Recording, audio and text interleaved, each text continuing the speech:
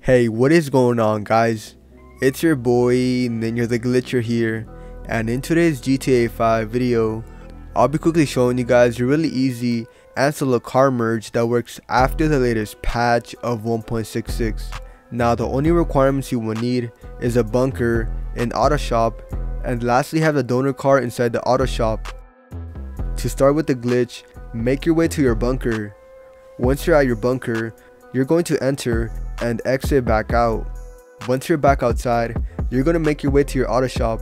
You can job teleport, drive with the street vehicle, or request a CEO vehicle. Once you're outside your auto shop, you're going to walk in.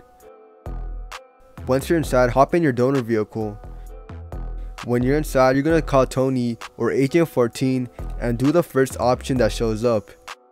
Now, once you requested the job, you're going to press on the right D-pad. You should notice that you get teleported back to your original spot. From here, make your way to any of the customer's vehicles. Once you're nearby the car you're going to merge, you're going to press on the right D-pad. Once you see the car got merged, you're going to wait 20 minutes and then you will have the ability to purchase a vehicle. Now, that'll be it for today's video. If you did enjoy, be sure to drop a like and consider subscribing for more awesome GTA 5 videos. As always, take care and I'll see you guys in the next one. Peace.